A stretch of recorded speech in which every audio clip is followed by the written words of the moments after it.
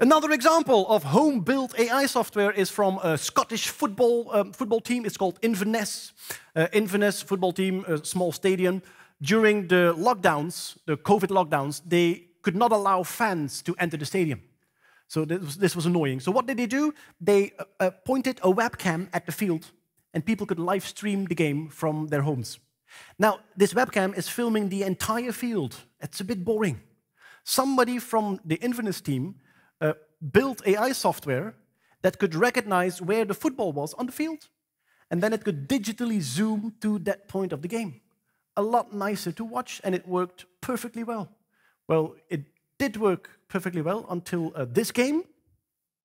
The problem in this game is that the assistant referee is bald. Yeah.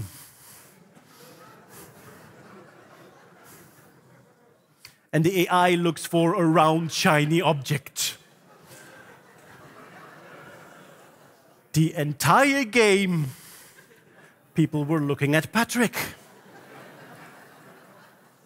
Will this attack lead to a goal? We'll never know.